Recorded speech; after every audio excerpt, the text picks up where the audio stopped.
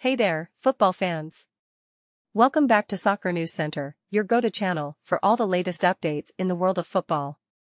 Today, we have some exciting news to share about Manchester United striker Mason Greenwood. Just minutes before the close of the Spanish transfer window, Greenwood joined Getafe on a season-long loan deal. And according to Getafe coach Jose Bordalas, the club is determined to help Greenwood get back to his best level. Bordalas believes that Greenwood has huge enthusiasm to resurrect his career in Spain. Now, let's address the controversy surrounding Greenwood. In January last year, he was arrested after images and audio clips appeared on social media. However, in February, the charges against Greenwood were dropped after key witnesses withdrew and new evidence came to light.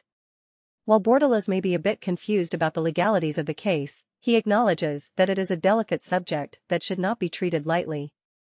He emphasizes that everyone knows what happened and that the appropriate measures were taken. Greenwood's arrival in Spain comes at a time when the country is in uproar over the unsolicited kiss by the Spanish Football Federation president on Jenny Hermoso after the Women's World Cup final against England.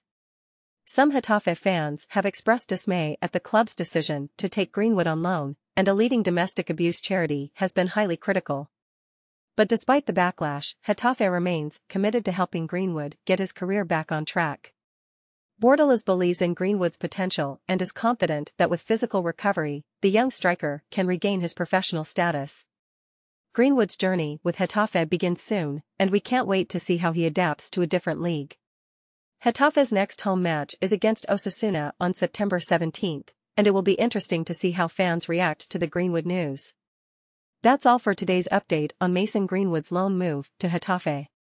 Stay tuned to Soccer News Center for more exciting football news. Don't forget to like, subscribe, and hit that notification bell to never miss an update. Thanks for watching.